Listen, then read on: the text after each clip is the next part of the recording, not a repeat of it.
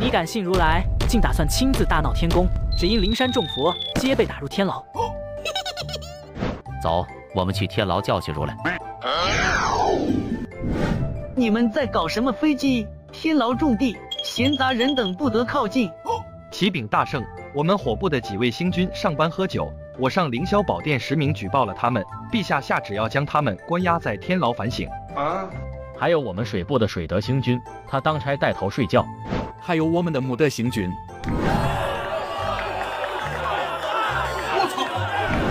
我们天牢又不是升级成度假村，一个个想干嘛？等等，如来他们现在肯定是准备了新的套路，势必会用到这些帮手。那我把他的帮手都关起来呢。杨姐，你带人统计一下，这些同僚都是犯了什么罪，然后一个个登记入住，到时候大家挤一挤。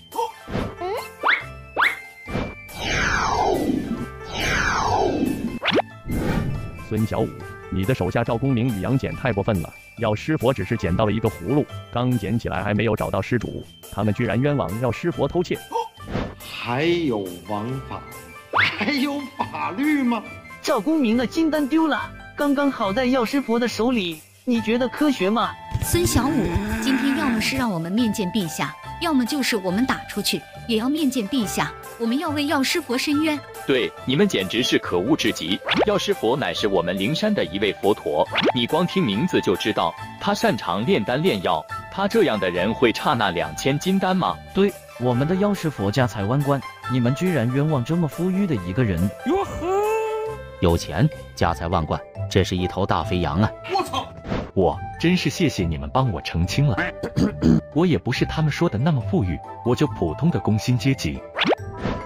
啊，你个 DJ 佛，要么你让我们出去找玉帝申冤，要么我们打到凌霄宝殿让陛下给我们申冤。哟呵，佛祖你可说定了，打到凌霄宝殿。我操！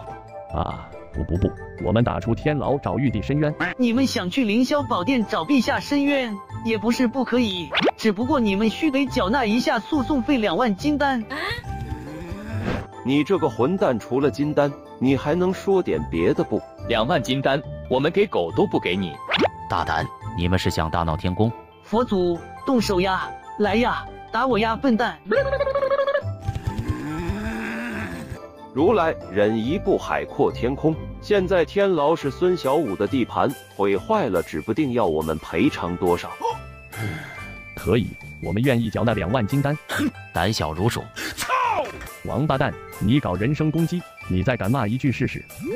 怎么要动手试试？别理他，我们出2万金丹，然后去面见玉帝。参见陛下。今日天庭仙家都去摸鱼了吗？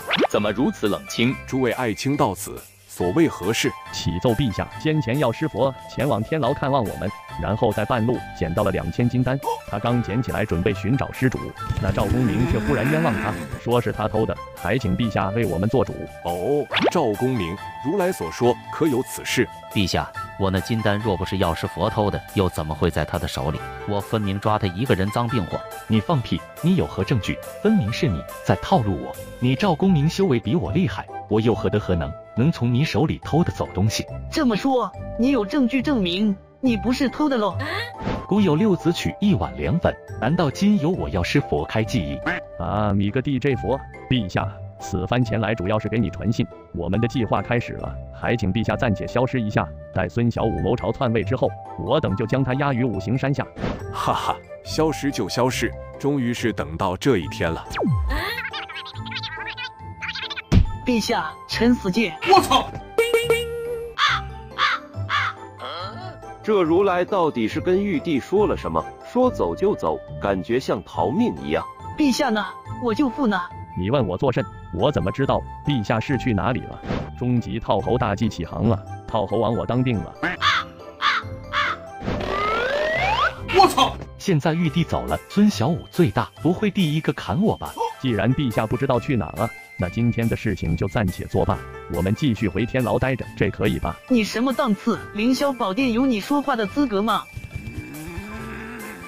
啊，你个 DJ 佛，你现在就是秋后的蚂蚱，我看你还能蹦跶了几天？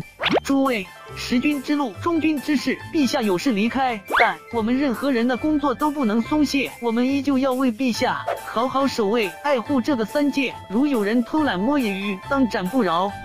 遵大圣旨意。药师佛，你来凌霄宝殿上诉。现在陛下有事离开，此案顺理成章由本座接受，你可听明白了吗？我操！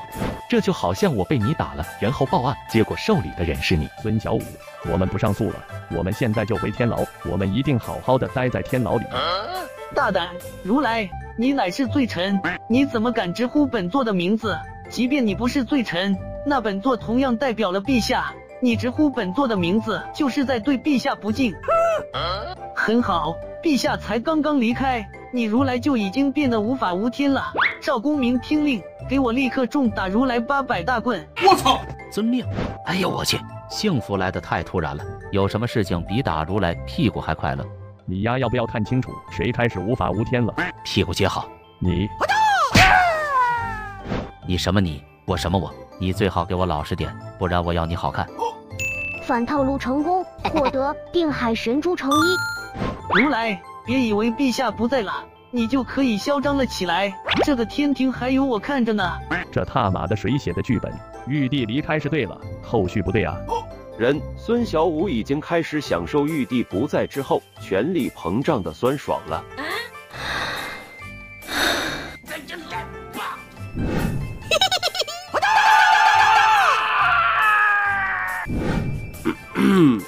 本座绝对的公平、公正、公开，只要你能证明赵公明冤枉了你，本座一定狠狠地惩治他。